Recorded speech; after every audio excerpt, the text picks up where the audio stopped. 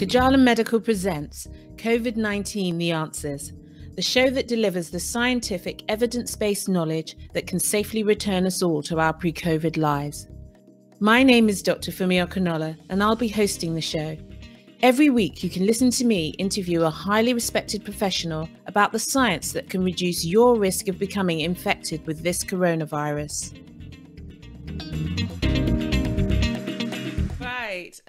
Hello, listeners, and welcome to COVID-19 The Answers and our episode SARS-CoV-2 is Airborne Part 1.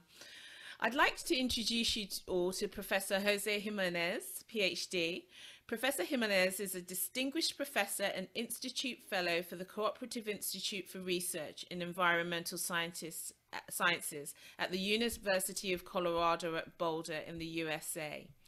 Professor Jimenez has been awarded the honor of most highly cited researcher from 2014 to 2019, recognizing him as being one of the world's most influential researchers of the past decade. With his research ranking in the top 1% by citations fulfilled in year in the Web of Science. With over 20 years of research experience in aerosols, he is in the top 10 most knowledgeable environmental scientists in the world on this subject matter, which has led him to research the transmission of disease during this pandemic. Welcome. Thanks for having me. So, Jose, I'm curious, what led a mechanical engineer into the world of environmental science?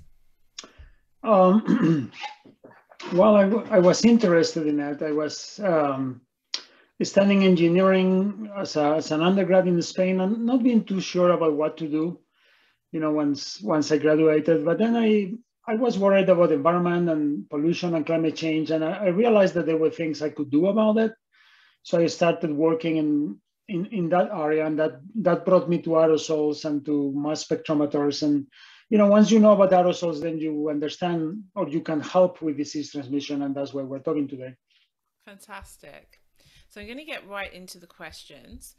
So Jose, you were a contributor to a paper entitled 10 Scientific Reasons in Support of Airborne Transmission of SARS-CoV-2, published in May 2021 in The Lancet, and to another paper, Airborne Transmission of Respiratory Viruses, published in Science in August 2021, on which most of my questions are based upon. I strongly advise the audience to read these papers as they are very understandable. We will provide links to them in the show notes. So, to limit transmission, we have largely been told to keep a 6-foot distance, wash our hands and wear a mask.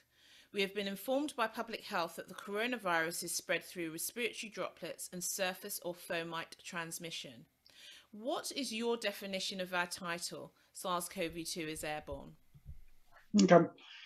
So indeed, we were told, especially at the beginning of the pandemic in March 2020, that the virus was spread in one or two ways. We were touching someone's hand or a surface, like a door handle where the virus was, and then touching the inside of our eyes, the inside of our nose, or the inside of our mouth, and that's how we were getting infected. Or it was these large droplets, these projectiles that we are talking to someone and then they cough or they talk very subtly, and these projectiles fly through the air, and again, they can hit you inside the eyes, inside the nostrils, inside the mouth. And if they don't hit you and they miss you, then they fall to the ground very quickly, right? And that's why if you kept 6 feet, that was safe, right? Now, that's what we were told, and we were all, disinfecting our groceries or whatnot. Now, 2 years into the pandemic, we know that was wrong. That was erroneous. Those two ways of transmission, they can happen, but they are minor. There is one major way of transmission, which is we're breathing the virus in, we're inhaling it. You can only, anything you can breathe in, this is basic physics, doesn't fall to the ground very quickly, because if it falls to the ground very quickly, it falls so quickly that you can't pull it up, basically, by breathing, right? So it's really this transmission through the air that we call airborne is the main mode of transmission. So this is really a huge change in the pandemic, and it has been, scientifically it's clear, and it's been clear since really August of 2020, I would say. But, it hasn't been accepted everywhere, and, but that's more sociological or political reasons than scientific ones. Thank you. So I'm going to get right down to bare bones here. Can you please explain the difference between a droplet and an aerosol? In addition, please provide your opinion on the controversy in the scientific world on what size of tiny droplet constitutes an aerosol and why this is important. So basically, droplets and aerosols are the same at some level. They are both balls of saliva or respiratory fluid that are in the air, right? If we are infected with COVID, the virus can be in our saliva or can be in our respiratory fluid, which is the liquid that wets the inside of our nose, our trachea, our bronchi, right? And if the virus is there and we expel a little ball of this fluid, the saliva or the respiratory fluid, it can have some virus. And if that virus gets to someone, that's how you can get infected, right? The difference is the size and the behavior in the real world. I mean, in a way, you can say we could call them the big ones and the small ones, and then maybe that would be easier to understand. But in this field, the big ones are traditionally called droplets, and the small ones are called aerosols, right? And they behave differently.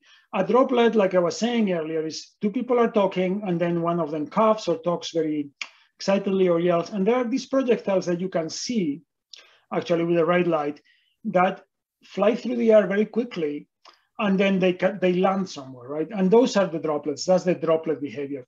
Now, the aerosol is different. The aerosols are much, much smaller, and they behave differently. And the typical aerosol that we use to explain is cigarette smoke. And then, you know, someone exhales cigarette smoke, and it doesn't fall to the ground, and it's not a projectile, right? At the beginning, you exhale it with a certain force, but then it stops. The friction of the air stops it, and it's kind of there in front of the smoker, right? And then it may go up, it may go to the side, it may stay there. It depends what the air is doing. It follows the air, right? And again, the droplets infect by impacting, the aerosols by inhaling, right? Now, so there is I'm telling you, there is the big and the small, but can we put numbers into this? How big is big, how small is small? So in this domain, we talk in microns. A micron is a millionth of a meter. You know, the virus is a tenth of a micron, a bacteria is a micron, a human hair is 100 microns. That gives you the diameter of a human hair is about 100 microns, right? So 100 microns you can see already, right? You can see the thickness of a hair. A micron is too small to see, right? So now the question is, when do, you know, these things that, these balls of saliva and respiratory fluid, when do they behave like projectiles? And when do they behave like smoke, right? Where is that dividing line, right? So there has been a long-standing error, and WHO still, their latest scientific brief still contains this long-standing error, which says that basically is 5 microns. That's the difference between, which would be the size of a big bacteria. That's the difference between a projectile and smoke, right? Now, that is absurd. We have known, you know, really for 100 years, that is 100 microns, 20 times larger, and 8,000 times in mass. This is not a small error. This is an enormous error. And why do we know? For example, because of rain. You know, we have the weather predictions, and the meteorologists know very well that the droplets in the atmosphere, if they are 100 microns or larger, they rain basically. If they are 10 or 20 microns, they don't. You know, and for example, one of the categories of pollution that is regulated by for example, by the US EPA in the US or by other environmental agencies in other countries is what we call PM10, which are particles with a diameter of 10 microns. And those float in the air, you know, and that's a pollution. If they fell to the ground, you wouldn't need to measure them or regulate them because they will fall to the ground wherever they get lifted in the air, right? So that has been a long-standing error. And where the error comes from, you know, I don't know, maybe should I go into that now or that, because that joins with the history?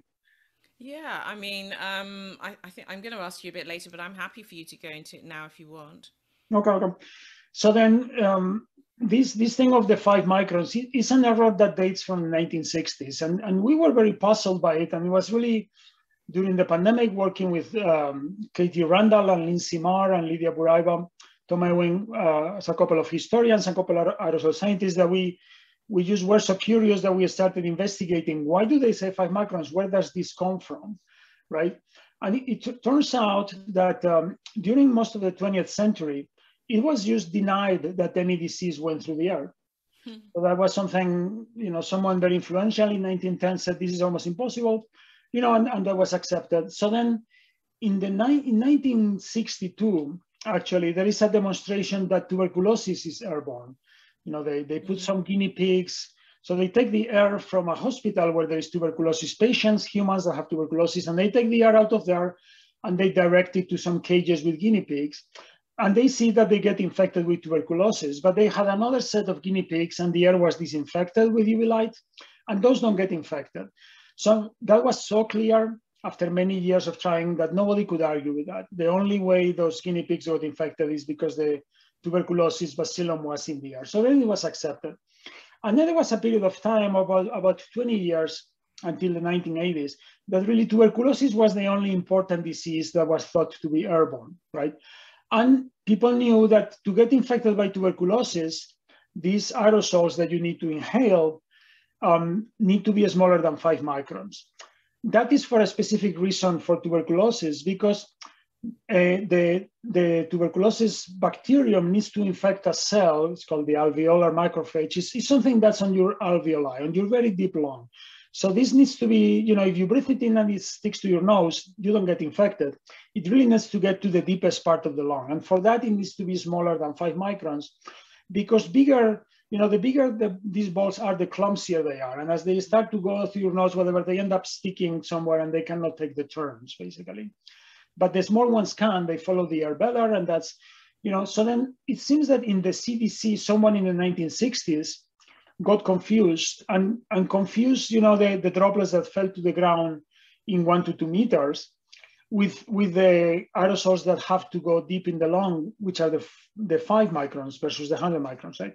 Now, this is an enormous error, and it had been pointed out by aerosol scientists multiple times, yet infectious disease doctors had not listened. And the committee that put together this scientific brief for WHO, which is the Infection Prevention and Control Committee, was established by WHO because there was a new disease, COVID-19. So they established a committee to see how it was transmitted and how we could protect ourselves, right? Now, that committee had 6 experts on hand washing, but it had 0 experts on aerosols or airborne transmission, which is shocking, but it still reflects that bias that it was believed by that community that airborne transmission was almost impossible. And that, COVID was definitely not airborne. Therefore, you didn't need to have anyone. So they didn't have anyone in the committee that could remind them that this was a known error. I see. So I think from what you're saying, someone made an error back in the 1960s or before that. It's been incorporated into textbooks, probably, of learning and become a medical dogma. So something that people believe is correct when it isn't, as you're saying. And then that's led on to, an erroneous belief. So what is the size of a SARS-CoV-2 virus? So the virus itself is very small. So it's 0.1 microns. And the typical aerosol, we think maybe a micron or 2 microns. And remember that the volume of a sphere goes with the cube of the diameter, right? So if you have a 1 micron aerosol and you have one virus in there, the virus is 0.1% of the volume, right? So which is what we think is going on, that mostly, we don't expel naked virus into the air as some people imagine. What we expel is little balls of saliva, and then there may be a few viruses sprinkled in there. But most of the ball, the aerosol or the droplet, is saliva or respiratory fluid, which is, mucin, mucus, sodium chloride, water, things like that. And then there is a few viruses sprinkled in there. And that's important when you think about masks, something like that. Some people say things like, oh, the holes in the mask are bigger than the virus. Is like, yeah, but that doesn't mean anything, right? Because you are not trying to stop the virus. You are trying to stop much bigger balls of saliva or respiratory fluid. So why is it important that an aerosol is considered to be up to 100 micrometers rather than less than 5? Is it that we're producing lots of different sizes up to 100 micrometers that act differently, and then we're getting infected, and that's not properly considered? Is that what's happening? Well, the I would say that this is an important error, but it's not the most important, I would say. But the significance is that, and Dr. Anthony Fauci here in the US acknowledged that this was an error. I think it was in September of 2020. He was basically, some aerosol scientists, some of my colleagues, like Kim Prather, Don Milton, Lindsay Marr, reached out to him. And they talked to him and they explained to him that this was an error. And he acknowledged that he gave a lecture at Harvard and he said, they explained to me and I believe them. It's an error. We thought for all these years that it was 5 microns. It is not. And then he said, there are many more aerosols than we thought. Because now there is all these things that we expelled that we thought they were projectiles and they are not projectiles. So there are many more aerosols than they thought. And that also means whatever they thought was a droplet is no longer a droplet. There are many fewer droplets than they thought, right? So you shift, the weight. And now we know that basically for every 1 droplet we may expel, we expel 1,000 aerosols. And that one droplet has one chance, either it hits you in these relatively small objectives, right? It has to hit you inside the eye when you're not blinking, inside the nostril there, but even the droplet is coming down and the nostril is pointing down probably for evolutionary reasons, so stuff doesn't fall in there. So that's very difficult. Or in the mouth when it's open, right? So this droplet has one chance at hitting something very small at, half a meter to a meter distance is typically what people talk at.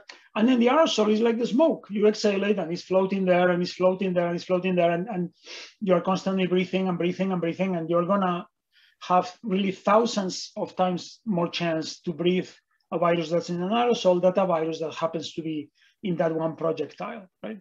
Yeah, that makes it really clear now. So of course, because we didn't consider or properly understand that there were so many aerosols being produced, we didn't implement the proper protections that we should have to prevent people from getting infected with the virus, with the coronavirus. So am I correct in that? Yeah, I mean, there is one nuance here. Let me try to explain. So I would say when I was saying that there are 2 errors, and one error, I would say there's one that's more important in the big picture and one that's less important. The more important one is what we call the droplet dogma, which really is the belief that a disease that's transmitted most when people are close and then people keep more distance, there's less transmission, that's a droplet disease and is transmitted by these projectiles, right? And the reason why transmission decreases with distance is because the droplets fall to the ground. That's the droplet dogma. Then exactly what size the droplets, I would say that's a secondary thing. It is, I mean, it's important for the reasons we have discussed. It's also important because it reveals the deep ignorance in this field about aerosols, right? Mm-hmm. It was something they thought doesn't infect, so therefore they didn't study. And you assemble a committee of top scientists by WHO who are experts on disease transmission. Nobody in that committee understands the physics. Right, so that is useful, and nobody at WHO either. None of the WHO personnel who oversaw the committee who worked on that report saw that error. The second I heard it, I was like, what are they saying? Immediately for me, if I had been in the committee, I would say like, you cannot publish. This is an error, right? But there was nobody. So I think that's some of the significance of the 5 micron error. But the other error is more significant because basically it was Charles Chapin was this epidemiologist in 1910 who said that that we have empirical evidence by then from the times of the plague or other diseases that basically distance helped, or the Crimean War, that distance helped. If you have more distance, respiratory diseases are transmitted less. And there was a possibility that it was because of the error, because of these droplets that fell to the ground. And this person said it is because of the droplets that fall to the ground. And this really became a dogma, and it's something people learn in textbooks, in the medical field, in the infection prevention field, and they never questioned it, and they never studied the details of the physics or whatever because they knew, right? And they have many important things to study. Why you're going to study something that everybody knows is that way, right? So now the problem is that that's an error. That if something is transmitted less with distance, the fact that something that's gravity, basically, that something is falling to the ground is one hypothesis. It's plausible. If these things exist and they fall to the ground, you would see that disease decreases with distance.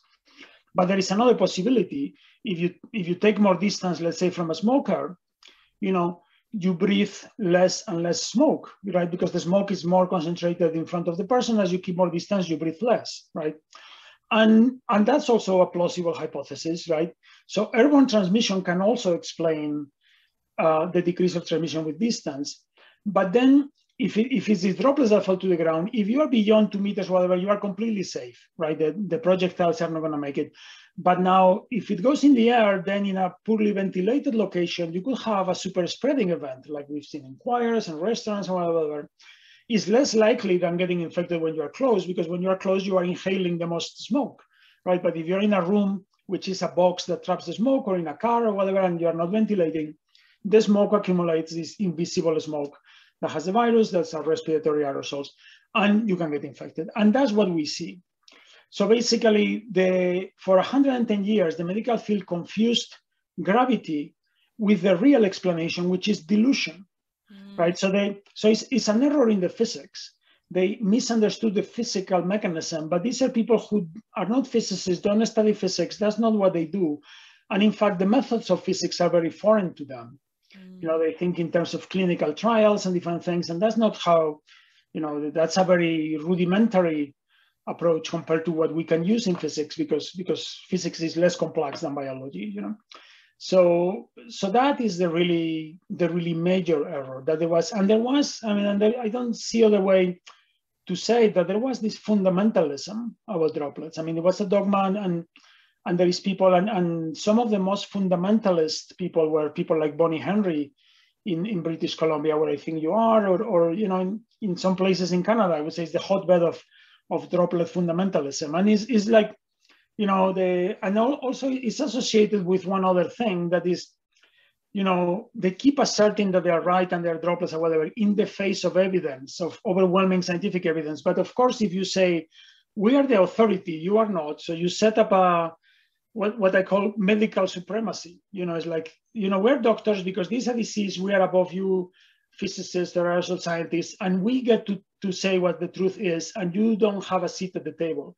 And we get to say what's acceptable evidence, and your evidence is not acceptable, right? And, if you set it up like that, and those are the people that control public health agencies, I can give all the interviews I want, I can write all the papers in Science or the Lancet that I want, but if they say this is not valid, this is invalid evidence, Jose doesn't have the qualifications to have an opinion on this, then there you are, right? And that's, but I would say that's not science, that's sociology of science, at that point. Well, on this program, this is evidence-based. We believe that we know that you have the evidence, and that's why this series has been created, to give a voice to the people like yourselves, to tell the truth about what's happening. I think it's astonishing that environmental scientists, people that were experts on aerosol transmission, were not included on the World Health Body. I think it's astonishing that in the face of all of the evidence that's been released, that's there as plain as your face and mine, that there's this intransigent dogma held about droplet theory and the non-acceptance of SARS-CoV-2 being airborne.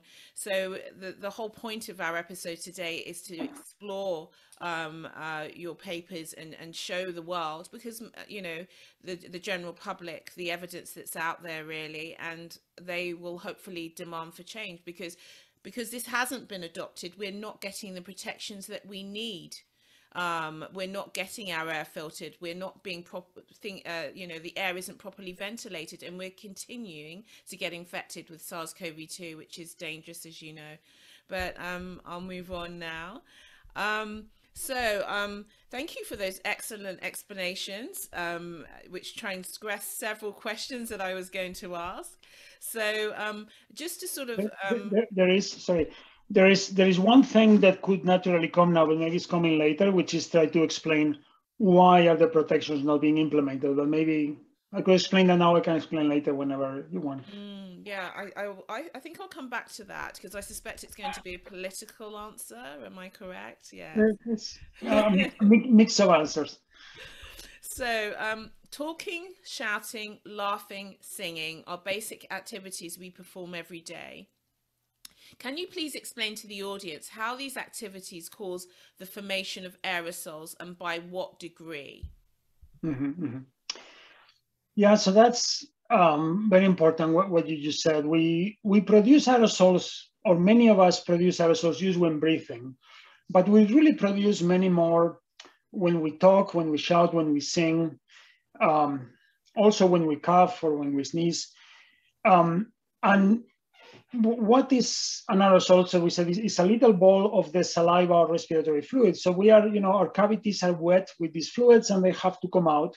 So it's when the air comes out, when there are jets of air, for example, in the mouth, they say pee, pee, and you can already see that if you have any saliva on your lips, that jet of air going over your lip may take some of it and make little balls of aerosol, right? So it's basically that shear force we call, that you have a surface that's wet and the air is going by very quickly and it can pick up a little bit of that liquid and then it can exit into the air.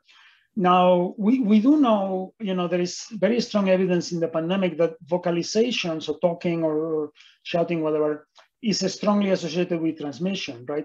I mean, there is many outbreaks in choirs. There are dozens, and we wrote a paper in one, but there is used many outbreaks. But to my knowledge, there is no outbreaks that I know of in a library or in a movie theater where people are quiet, right? So it's very clear, and there is also many outbreaks in bars where people are shouting because the music is loud. So it's very clear, and I think anyone disputes that.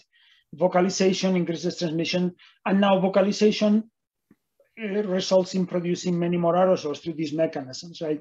Sometimes it's your vocal folds, how we generate the noises, basically, so the air is rushing out of us, and it goes through the surfaces that move, and that's how we make some of the sounds, right? And those surfaces, the vocal folds, are wet, basically, in this saliva, and then it can, some of these can be picked up and come out of an aerosol. There is also other processes in our lungs. Basically, we have something that is like bubble formation, so we have like a bronchi, which is like a tube, and you can think the tube collapses when we exhale, and then both sides are wet. So now when it opens up, you have a formation like a bubble, like one of the kids' bubble, just a film.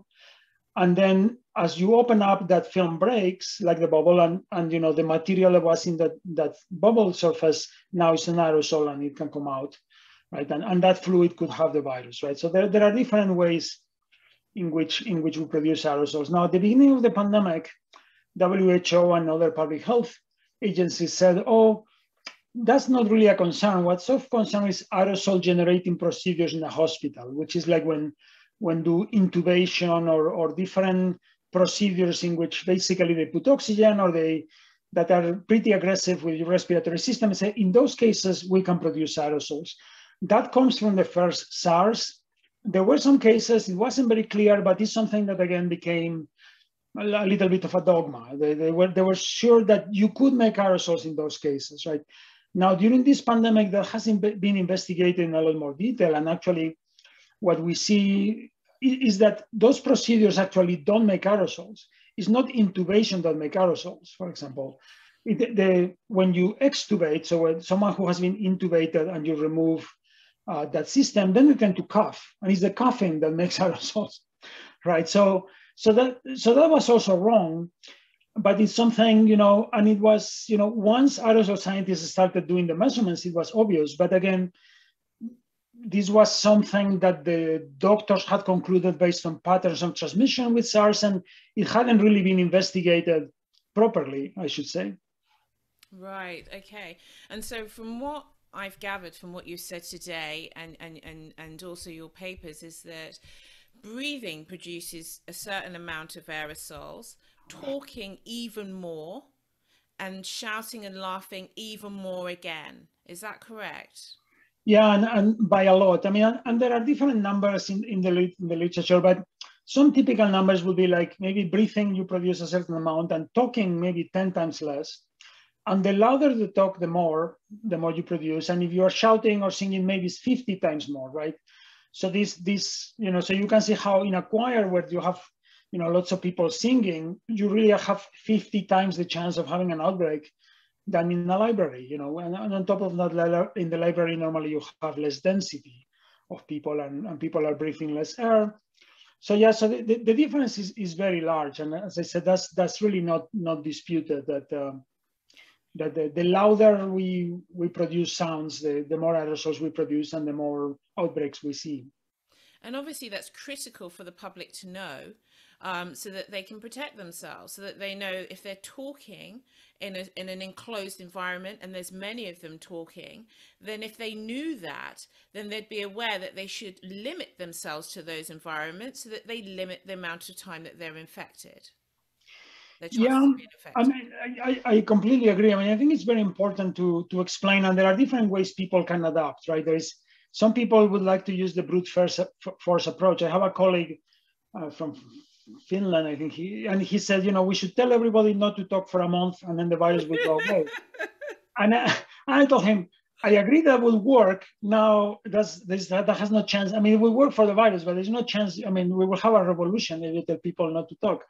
But there are other smarter things that we can do. And there's, for example, in the subway in Mexico City or in Barcelona, in some places, they have signs that say, please don't talk in public transportation to reduce transmission. Please type on your phone, do SMS or whatever, don't talk on the phone. And people have been following that, and that's something very helpful in that moment that you're in a box. You can also explain to people, is like, for example, you're working in an office, and some of the time you're quiet working in your computer, and some of the time you have to talk to other people. So when you have to talk to other people, go outdoors if you can, right? And then you're making the unsafe part, you are doing it outdoors, which is a much safer location. And then the part that's safer, something else is like, because we exhale many more virus when we're talking, if we're going to talk, if we're in a situation or in a, like now maybe where you are not wearing a mask all the time, when you should put it on is when you talk, right? Or when you're going to sing, whatever, which is the opposite that a lot of politicians and people have been doing during the pandemic. We see people on TV constantly, they have the mask, and then they're going to talk and they remove the mask, giving the completely wrong example. That's when they should put it in. There is actually the public health department, I believe it's in Santa Clara County in California, and they always do the briefings with the mask. And I like, oh, these people really understand what's going on. They're giving the right example. But yeah, so there are many of these things that are not, they don't cost any money, or they are, and they are not that difficult, and they would reduce transmission a lot, but they haven't been explained, because for the reasons we already discussed. Well, that's why this program's here, and thank you for that fantastic answer. Knowledge is power, is what I say. Aerosol production is affected by other different factors, such as different phases of infection, different sizes of human, for example, a child versus an adult, larger body mass index, to name a few. Can you please explain the different variations in aerosol production and what this means in terms of transmission? So that is not very well known. I mean, the parameters that you have mentioned have been observed to change aerosol production. So it's clear that kids, in average, children produce less aerosols, but they still produce some. There was a paper out of MIT where they saw obese people or people who had lung disease seem to produce more aerosols.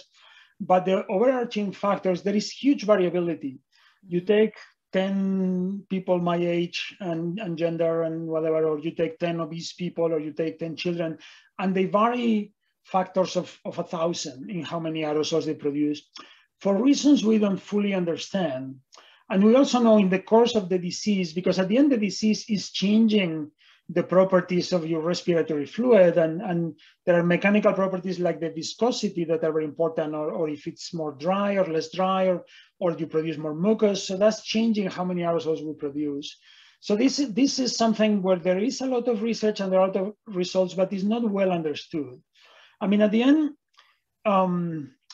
I think we have to use the precautionary principle. I cannot, if I could tell you, well, it's people from Spain between 45 and 55-year-old that are the high aerosol producers, then you could, keep, but there is no recipe I can tell you. It's people who are blonde or whatever that are the high aerosol producers. It can be anybody, right, based on what we know. And also anybody can be infected and be contagious during this pre-symptomatic phase, right? So you kind of have to assume during periods that there's a lot of people infected that anyone you're with could be infected, right? Even if they're vaccinated, even if they already had COVID, we are seeing people who had Omicron and they're getting infected again pretty quickly. So, so you just assume that that the people you're with indoors could be infected, and then you protect yourself. You ventilate, you wear a mask or whatever, depending on how many cases there are, the level of precaution that you, or the level of risk you're willing to accept. And yeah, there is no rule we can give, that with this type of people is always safe, or this type of people are very dangerous. Okay. When reading your research, I found the variables that affect aerosols particularly interesting. On the one hand, the size, physical and chemical properties of an aerosol influence where the virus can go and what it can do. Yet another factor that adds additional variability is the external temperature and weather condition specific to the aerosol's location. In other words, a cold, hot or humid external environment also has an impact. Can you please explain these variable effects and why they are important? So again, this is an area of research, and there is something that's known and some stuff that's contradictory between different researchers. But it's clear that temperature, like with our food, that's why we put food in the fridge. Cold preserves biological things like viruses, and that's what they do in a virology lab. They have freezers, and that's how they preserve the virus. And heat destroys it faster, right? Now, this is not a very big effect, right? I mean, it may have played a role. For example, there were these meat packing plant outbreaks, and those places are really cold. They're often at 10 degrees C or 50 degrees F, just so that you preserve the meat. And then the virus may be being preserved in the air and be infective for longer, and that may play a role. But otherwise, I tell people, don't increase your thermostat by a few degrees thinking that you're safe. That's not the thing to do. Now, humidity, we think it plays a role because, so you exhale these aerosols, which, as we said, is this ball of saliva and respiratory fluid that has sodium chloride, mucin, or other components, and a few viruses, and they are, floating in the air around there. And now, if you expose this to a high humidity environment, it's going to swell and pick up water. In a dry environment, it's going to lose the water and become this clump of dried stuff, right? Kind of like the mucus in your nose, right? That type of phenomenology, but in a much smaller. Now, the virus is relatively delicate. These viruses are not hardy like some bacteria, and they can be destroyed relatively easily. So for example, if this aerosol is drying and during the drying you're forming some crystals that may break the virus, or on the other hand, that may protect the virus, So now that's kind of the general, or it may, some chemical reactions that destroy the virus may be faster in one situation than the other. So that's kind of the general reason why we think humidity plays a role. Now, exactly how, there is some results that say low humidity is bad for the virus. And there are others that say low humidity is good for the virus. And I'm on the second camp. I mean, we published a study with some colleagues from Argentina. And what we found is that when you had a dry spell in Buenos Aires, 9 days later, like clockwork, you had more cases. And if you had a humid period, 9 days later, you had less cases. And it was going up and down and up and down.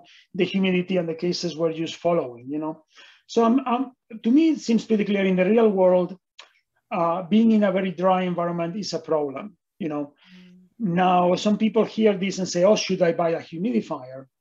And I tell them, no, don't buy a humidifier. If you buy a humidifier, what you are saying, I'm going to leave the virus in the air if it's there, and I'm going to try to kill it faster, to deactivate it faster. Say, if you're going to buy at the end a machine that costs money that you plug in the wall, they have to maintain, buy a filter that just removes the virus from the air, rather than leave it there floating and trying to deactivate it, right? Okay, thank you. Yes, very sort of complex things to consider. So our environment clearly plays a major role in aerosol transmission. Can you please explain the behavior of the aerosol when it's indoors versus the aerosol's behavior in an outdoor environment? Yeah, so that's a great question. And we know one of the clearest things of the pandemic is that there is much more transmission indoors than outdoors. About 20 times more is the estimate, right, from different studies. And we know this from very early in the pandemic. There was a study in Japan very early on, and they saw this. They follow people who had met with people indoors and outdoors, and it was 20 times more likely to infect someone indoors, right? Now, people talk at the same distance, indoor and outdoor, even they talk a little closer outdoors because you don't have the ceiling, so people feel a little, more comfortable getting closer. So it's not that there are, and these droplets, these projectiles are gonna come out indoor and outdoor, whatever, just the same. In fact, outdoors people may have to talk louder because there may be cars, so maybe more droplets, right? So if it was these droplets or the surfaces, you would expect that transmission would be the same indoor and outdoors, but we see that it's 20 times less.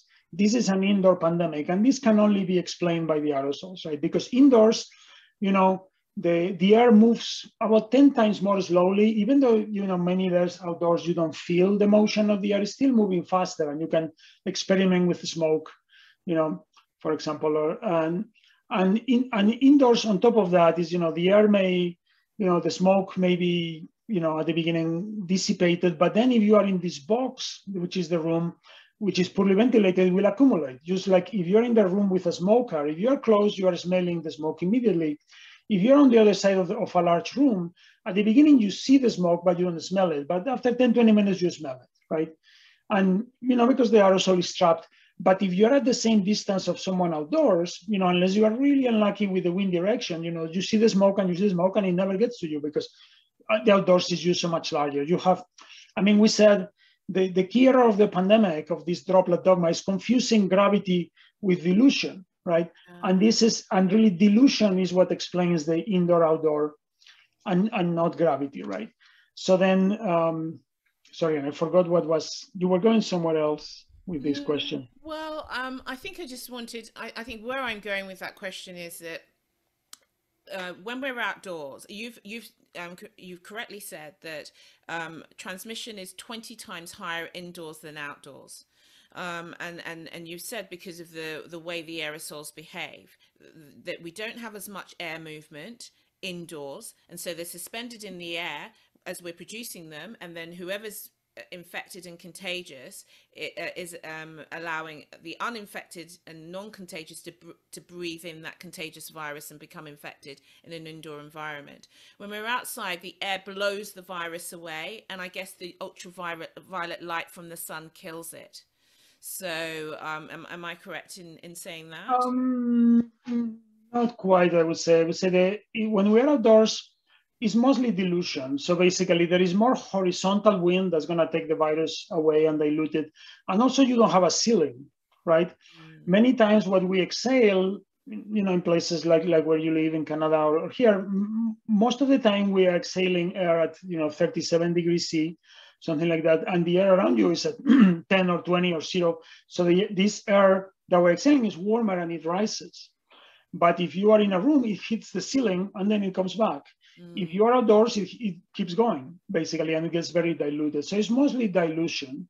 Now, the UV light of the sun, it can deactivate the virus, it can kill the virus, but it's not fast enough in general, because even under full sun, it takes a few minutes.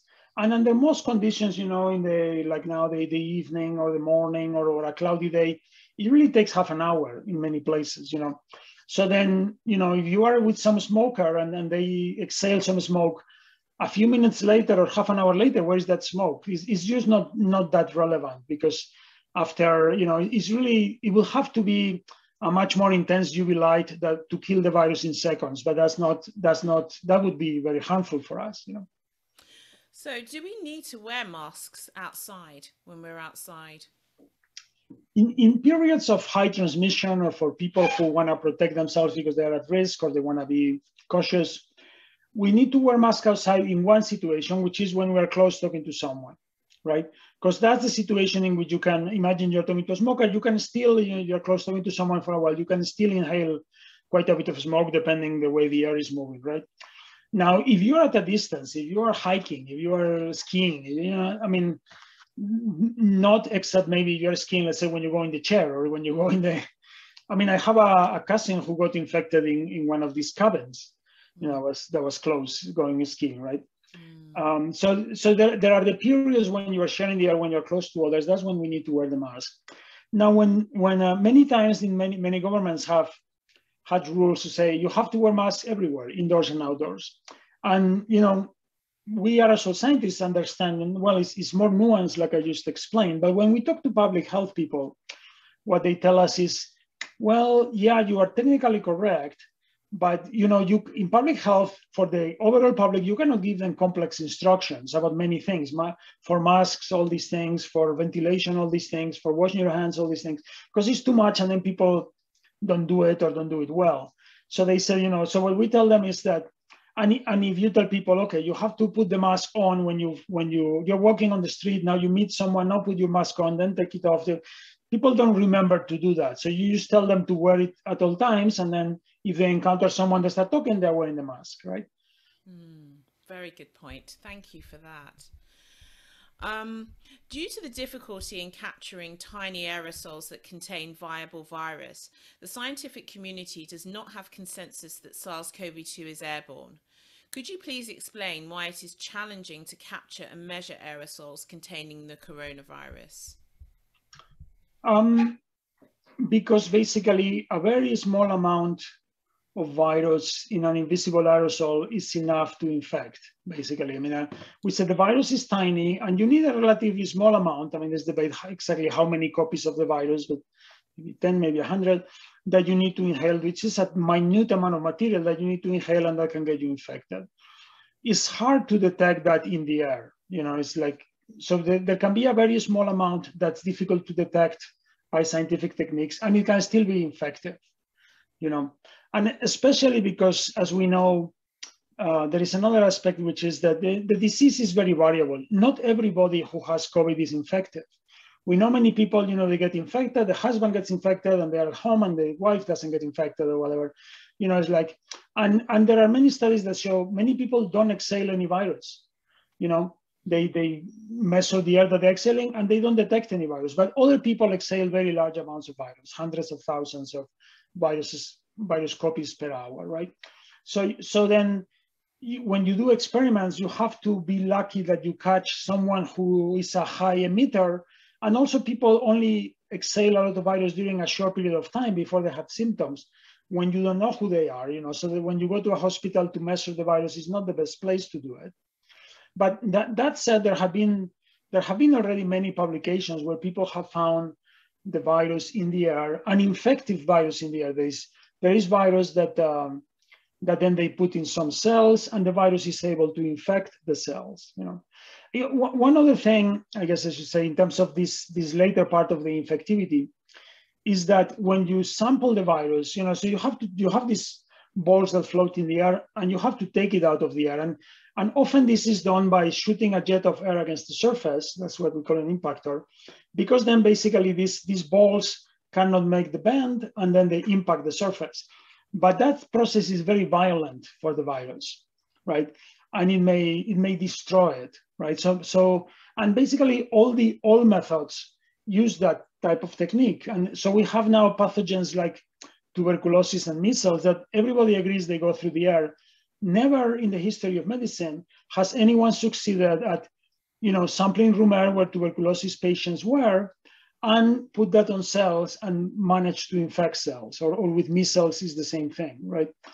While we know that when that same air was piped to guinea pigs, it was able to get them infected. So there is this, the air is big and the variability is large, and it's just a difficult problem. Now there are some more recent developments during the pandemic. People have developed now some other instruments that are much more gentle, and they preserve the virus, and that's really how we have people have achieved those demonstrations. But it is a difficult problem.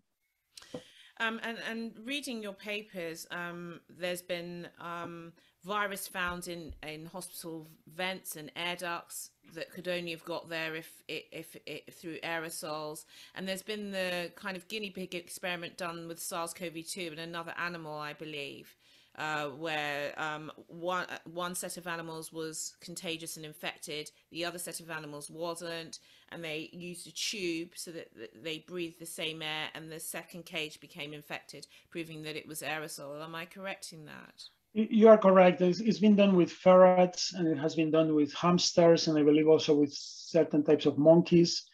So it has been demonstrated in that way. Yeah, I mean, and those are all, I think, I mean, that's all it took for tuberculosis to be accepted, right? It was an experiment with animals. However, during the pandemic, we've been told, by a lot of these public health people that animal experiments are not relevant because they're not human. Yet they were relevant somehow for tuberculosis that was accepted based on animal experiments. And I mean, in that paper in the Lancet that you mentioned, it was just not, if you only had the evidence of the animals, you say, oh, maybe, but we have the animals, we have the indoor-outdoor difference, we have super spreading events, we have, so many, the fact that we have captured viable virus from the air, the fact that there are really no arguments against it, against airborne transmission, the fact that we have transmission with people without symptoms that are not coughing and are not producing many droplets. We have transmission at a long distance. People, for example, who are in a quarantine hotel in New Zealand and they are in different rooms and they basically never have any contact, but the air of one room goes under the door and then goes under the door of the other room and gets 3 people infected. That has been published in a CDC journal, right? And then once you start looking at everything, all the evidence, and you see that it's coherent, and the only way you can explain all the observations together is that transmission through the air is what's important. So I think that really you set the stage for answering the question that you wanted to kind of answer earlier in the program. I mean, for me and lots of other medics, the evidence base for SARS-CoV-2 being airborne is categorically correct and therefore ought to see. So why isn't this scientific evidence being accepted? So that's the million-dollar question. But I would say, and I can give you my approximation. I have thought a lot about that question because I've been puzzled by the resistance. Early in the pandemic, I thought, once we explain to people on Twitter or on papers or whatever what's going on, then they will understand. But that hasn't happened. The resistance continues in many places, right? We've convinced some people, or some people have accepted it, but many have not. Even though it's now on the WHO webpage, they say it's airborne, but still many other public health agencies don't accept it, and many maybe will accept it and will put it on the webpage, but then they won't promote the measures, the masks, the ventilation, whatever, that go along with that acceptance, right? So they take an intermediate position. So why is that? I think there are 2 reasons, or 2 families of reasons, right? One is scientific or scientific sociology and history, and the other one is political. And these 2 reasons are kind of reinforcing each other, right? So the scientific reason has to do with what I've mentioned earlier in the program. So there was an error, and people, good faith scientists really believed this was a droplet disease because it behaved like the flu, which they thought was a droplet disease. And it's true that early on it behaved like the flu. The problem is that the flu is also airborne. And that's also something that they had rejected for the same reasons, right? So there was this error that, as I mentioned, comes from 1910. And this error is worth reviewing the history briefly. Why could that error get so ingrained? And it really we have to go back to 2,500 years ago. Hippocrates in ancient Greece, I mean, basically he came up with the theory of miasmas that said when a lot of people are getting infected at the same time with the same disease, it must really be the air because it's what we have most in common, right? And so he put forward that hypothesis. And so then basically for two millennia, basically humankind thought we were getting infected through the air, and that was the dominant. There were other theories, but that was the dominant theory, right? And we get to 1850, not that long ago, less than 2 centuries ago, and that was the dominant theory, was the miasmas, right? And that was very scary. You could get tuberculosis or something just by breathing it in. There was little you could do to defend yourself. It was also kind of phantasmagorical. They didn't understand dilution, right? It's not that you are breathing the air coming out of another person, but the disease may come from putrid matter miles away, and then you get infected. So Chapin in 1910 thinks is more contact transmission. Is when we are close to someone or when we touch them, that's when we get infected. And he comes at the right time, because I was saying until the 1850s, it was really the miasmas were dominant. But then in the 1850s, John Snow shows that cholera, which was thought to transmit through the air, really transmits through water, right? And then Ignaz Semmelweis in Vienna shows that puerperal fever that was thought to transmit through the air is transmitted through hands. And if you wash your hands, the cases go down. And then later in the 1890s, there's other scientists that show that malaria is bad air in Italian. It had always been thought to be bad air. And then they show, no, it's not the air, it's mosquitoes, right? So now, so we had thought for millennia that it was the air. And then suddenly all these big diseases that are, kill a lot of people are shown. Well, so then there is people wonder, well, was the air a superstition all along and really is not important, right? And there was a fluid period, but Chapin, who was someone very respected, says, the air doesn't happen. That was a superstition. We should accept progress and germ theory, and really it's contact. It's when we touch other people or these spray droplets that fall to the ground, whatever. And he is too successful, People, he's taken as progress. People are tired of the air that you cannot defend yourself, and he's successful because distance reduces disease transmission, and so does washing our hands for some diseases, whatever. So that becomes a dogma, right? And now, during the 20th century, basically there is a resistance, and even since the 30s, William Wells and other researchers were trying to show that diseases like tuberculosis and measles were airborne, but they were considered droplet diseases, right? And for decades and decades, measles, which now is used as a prototypical airborne disease, it was accepted in 1985 after 7 decades of telling us it was a droplet disease. So this wasn't easy to demonstrate, and they were not eager to accept it.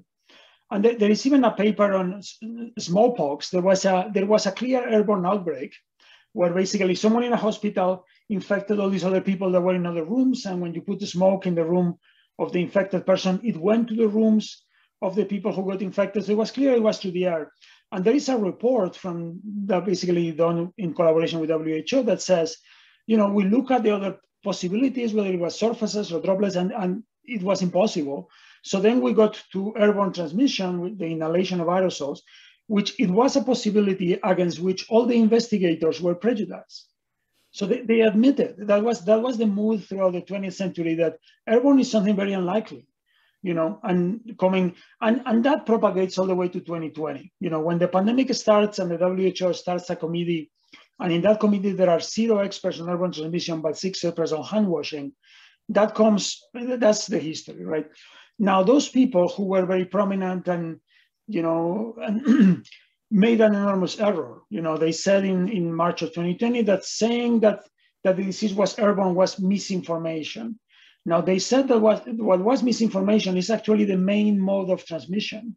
And the things that work for that main mode of transmission, which are masks and ventilation, whatever, we were not told they were important until much, much later, for example, by WHO, right? So that error that certain people made in public health and infectious diseases has led to a lot of deaths and economic losses and whatever. Now, some of those people have accepted it, some do not want to. And I've been told by one of them in private that we need to find a way that we can accept this and we can save face. So it's not like he doesn't disagree that we're right, it's just he wants to save face, right? And WHO is a little bit on that department. They will put it on the webpage because it would be scientifically embarrassing not to accept it, but then they don't say it.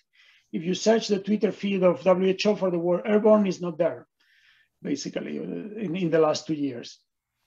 So that's one reason, I think, is there was this enormous error that was a good faith error at the beginning, but then it has turned into really not wanting to admit that you were wrong, and that your error caused a lot of death and economic damage and disease. The other reason I think is political, right? Because that alone wouldn't be enough, right? If for example, we were saying, well, it's transmitted through through water or something that was easier to control. Let's just filter the water. The governments will have jumped at that and will have said, oh, this is so much easier to do than all these other things we're doing, right? But what we're telling governments is more difficult to do. Governments love the droplets and the surfaces. Why? Because, you know, if you're getting infected because you're basically not washing your hands enough and you're touching your face, or because you're not keeping your distance, right? That kind of thing. If you get infected, it's your fault. You didn't wash your hands, you didn't keep your distance. It's all your individual responsibility. So the governments can tell people what to do, but the governments don't have to do so much, right? On the other hand, if you get infected by breathing air that has the virus in a school, in a government building, in a company, now you as a student or as a teacher in the school, you don't have the power to clean that air and remove the virus from the air. That's a responsibility of the school, of the government, of the company. And that's something that I mean, costs some money and then you have to take the responsibility. If you don't do it, then you are liable. For example, in the US for not having done it, you know, people can sue you and things like that. So I think that's something that's a very important reason why they keep us as we, yeah, I mean, that they don't want to admit it clearly and that they want to keep saying, even though when it has been so clear and with Omicron and it's just so transmissible, you know, how could anyone believe that that's still the surfaces and the droplets, especially when everyone is so paranoid about, you know, hydroalcoholic gel and all that, you know? I think what you said is so critical. And I think two things have been brought to mind. I think the way we're taught science needs to be reformed. Yes, I had to do physics and maths to get into medical school in the UK. Well, I chose to do physics and maths and chemistry, and did a GCSE in biology to get into medical school. And so when I read your papers, I mean, I accepted that SARS-CoV-2 was airborne around about sometime in 2020 anyway, because I was reading research about it and I could understand and conceptualize the physics that you're talking about because I'd had that education in school. I think at the moment the sciences are too siloed. It's a infectious disease specialist should know about physics, since we're producing aerosols which behave and obey the laws of physics.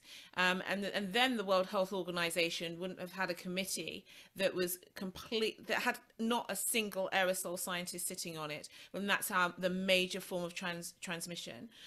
The second thing with regards to the political perspective, I think a lot of people in politics expected the pandemic to be over within a year or two or less, and now this virus is here to stay, and really we need to adopt the discoveries that people like yourselves have made, because millions are dying.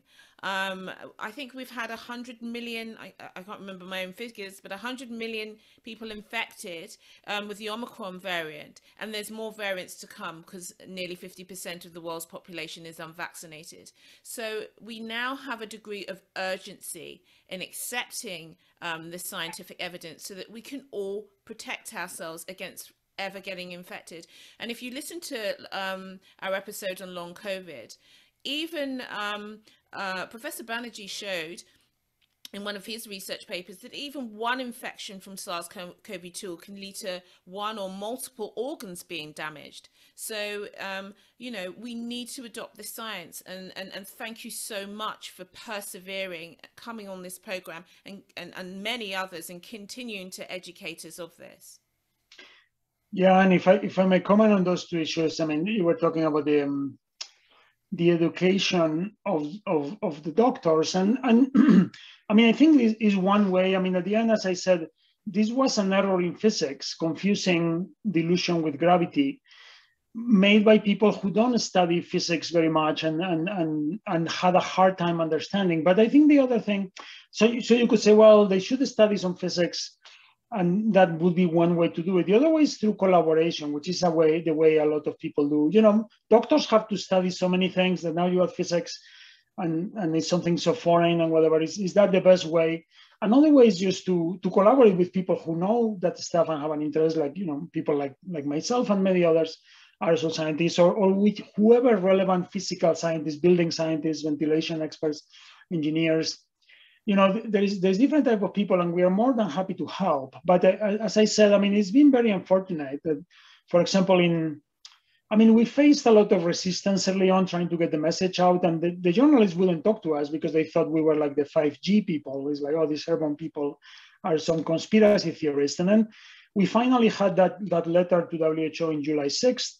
And then we got finally a lot of press coverage, and suddenly it seems that a lot of journalists were like, oh, these guys are for real, and they started doing interviews. And WHO was very upset about that. And there is one of WHO scientists in this panel who basically said, I think the quote was like, these people are chemists, engineers, owners of ventilation companies, and they don't really understand infectious disease. And I mean, despite the fact that there were like 40 or 60 signatories to the letter who were infectious disease people, but kind of establishing again these dichotomies, like, we are the doctors, we know, you guys are inferior and you don't know. And that's really the drama, that there wasn't a possibility for both fields of knowledge to contribute, right? I mean, there is a diagram that sometimes I use in the presentation. I say anything that's happening inside of the body, whether it be, antibodies, vaccines, organ damage, whatever. I mean, I don't go there. That's something for doctors or people who study biology or virology to intervene. But once things go out in the physical world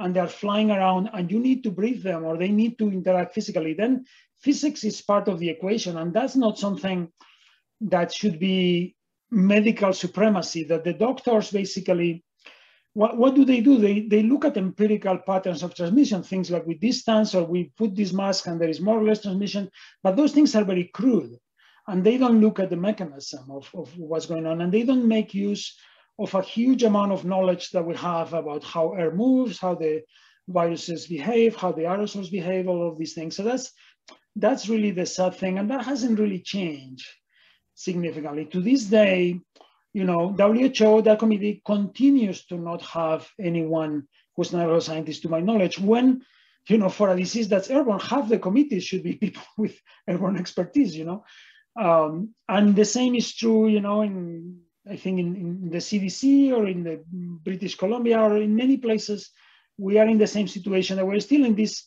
medical supremacy, and they're still telling us that we are just unqualified. It's not like we're having a debate of equals and they have more argument. No, we are unqualified to participate, and the things we say are not acceptable evidence. That's kind of what's bad. Now, on the second thing, where you say we need to do it and we need to accept it. I mean, I'm not, early on I was thinking, there is a landslide and the evidence is accumulating, and it's so much that WHO is gonna fold and is gonna say it's airborne.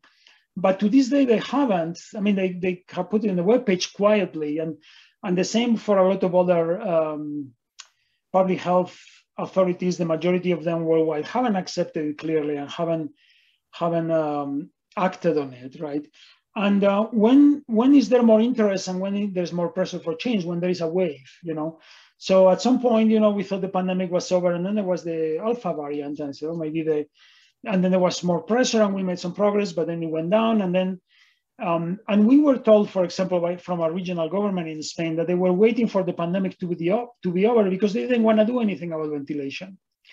They told us privately, just and then the Delta wave came, and there was more attention, and we made some more progress, and then it waned, or it was kind of waning, and then Omicron came, and then that's when WHO finally accepted it and put it in the webpage, because Omicron was so contagious that it was just so embarrassing to keep denying it, But still, now we're going down, and in these periods, there are many fewer articles, interviews. Now we have a war in Ukraine and other things that are important and people are worried about, and these details of the transmission recede into the background, and we still have this power structure of the medical people, being the infectious disease and public health people being in absolute control and systematically excluding people from other disciplines. So that problem persists to different degrees in different places, but that will continue to be a problem. Now, we'll see. I mean, it varies depending on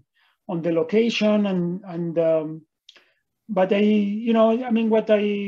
at the beginning, I thought we were running a sprint, that I was working like crazy on this topic, and we were going to publish some early papers, and we were going to really convince people because the evidence was so clear. And the evidence was so clear, and we published the papers. But now I realize that's not enough, because if you feel qualified to ignore the papers, the fact that the papers are there doesn't mean anything, right? So I think now we are in a marathon. We have to keep working both scientifically and through communication, as you're doing, and try to reach out to more people. We have really reached out to a lot of people. And my impression is in the medical profession in general, more people are in agreement that this is airborne. But the key disciplines that have the decision power, infection control and public health, those are where the core of the resistance is. So we need to keep working. And at some point we were being asked to make suggestions for the White House about what do we recommend, to address this issue, so recommended all the use ventilation, filtration, better masks, whatever. But one thing I wrote in that report as a suggestion was like, we really need interdisciplinary research where there is basically research funding that you can only get if you have doctors and infectious disease people and public health and engineers and also scientists, whatever, and they have to do joint projects because these people need to know each other. Basically, these silos were really, nobody knew who each other was, and so when people like me went into the New York Times and said that these infectious people, the infectious disease doctors are like, who's this guy? He has no credibility. He's, and there was no one I could reach out personally, that was sitting in the WHO committee who knew me from working together for 10 years, I reached out to people, but there was some scientist in Colorado who doesn't seem to have worked in disease transmission or whatever. So powerful, Jose. So powerful what you've just said. And again, I'm repeating myself, it's such a shame that there is this hierarchy that you're talking about of one element and unfortunately in the medical profession who are looking down on the likes of you who are highly respected in your field and have part of the solution of us getting out of this pandemic. Not every medic thinks that way. I'm a medic that doesn't. And the whole point of this program is to get the information out there. And as I said earlier, knowledge is power. And if people understand how this virus is transmitted, understand what we need to do in order to get back to some form of pre-COVID life, which is to adopt ventilation, filtration techniques, masking, etc., which you're going to talk about, then we can live safely with this coronavirus. It isn't going away. I think people are getting that idea now, and we have the propensity of ruining the next generation, several generations to come, if we allow people to get infected because of the risks of chronic disease to our children, to our unborn children, and our young working public, never mind everybody else who's immune suppressed, elderly, etc. So I think it's critical and urgent that the science that you've discovered is adopted, accepted, and things happen. Thank you so much for that statement. I know we're coming to near the end of time, but this was such a powerful episode. And we all really appreciate your contributions and your participation in this program. So I'm going to get to the last question because, frankly speaking, you've answered all the others.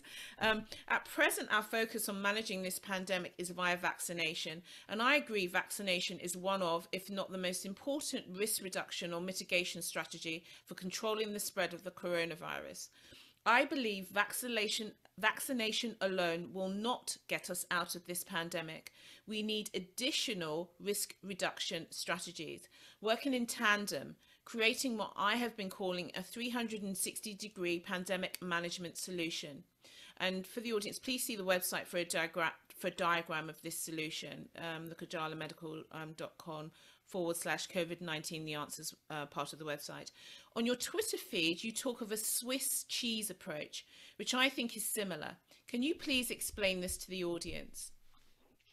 Yeah, I agree with everything you said. The Swiss cheese analogy, which is not mine, I learned it from Ian McKay, who's an Australian virologist, and I think it existed before. The idea is that the Swiss cheese, has holes. So you cut a slice and it has some holes, but every slice has different holes, right? And the idea is that, especially if you go indoors and you have a bunch of possible things you can do, but none of them is perfect, right? I mean, as you said, the vaccines reduce transmission, reduce severity, but they don't eliminate transmission, right? And then we have masks, and we have good masks like N95, and they work very well, but they're not perfect. You can have a leak. It's very difficult to make sure it's 100%, right? And the same is with ventilation or with filtration. They help a lot, but you could be unlucky, or you could be close to someone who's very infective and still get infected, right?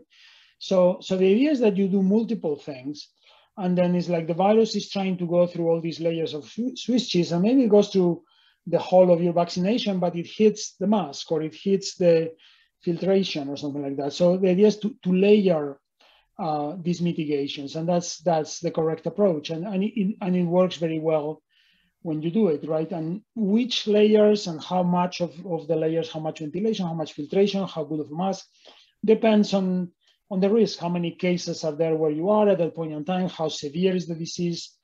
As we learn more about long COVID, as you said, how much at risk are you? Are you an elderly person? Are you immunosuppressed? Or are you a single parent with 4 kids and you don't want to risk, not being in their life or whatever reason you have, right?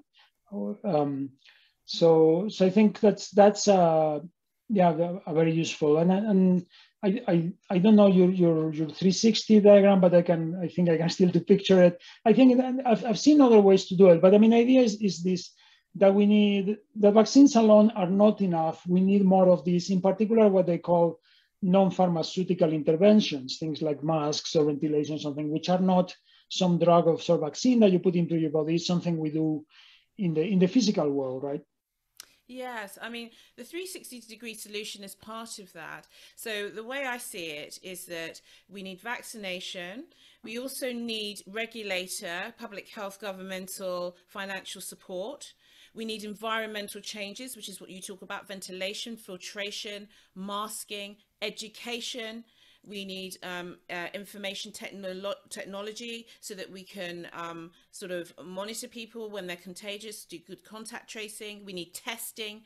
So if you bring all of these in the circle to varying degrees, so for example, testing would be really important to see if it's safe for you to go to school, as well as being vaccinated, as well as having ventilation and filtration. So you'd have different weighted incidences of all of those different things, but collectively we would need a bit of them in order to protect ourselves against the coronavirus. So we have to look at it in more of that whole way, and I think that's very similar to your Swiss cheese analogy.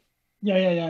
I mean, it's a different way to do the diagram. I mean, you are also talking more broadly. I was more focused on transmissions and thinking of filters and ventilation, and of course things like you mentioned, testing and isolation and all those things and contact tracing are really important, right? But it's just so we need to do all of them, because again, the testing fails some of the time. Contact tracing, you're not always successful, but when you are successful, you prevent some transmission. And then if you're not successful, then the mask may save you, or the vaccine, or it's the sum of everything that keeps us safe.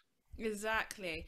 So we're reaching the end now. This has been a fantastic episode, Jose, and I'm excited to hear next week's episode with Shannon and Jason. So next week's episode is SARS-CoV-2 is Airborne, Part 2. How do we combat it? Thank you for educating us all, and let's hope this just gets out there and the public demand what needs to be done. Okay. Thank you very much for having me, and thanks for listening. Thanks for listening to this week's episode of COVID-19 The Answers. If you enjoyed the episode, please subscribe, rate and review, and do visit our website kajalamedical.com/COVID-19 The Answers.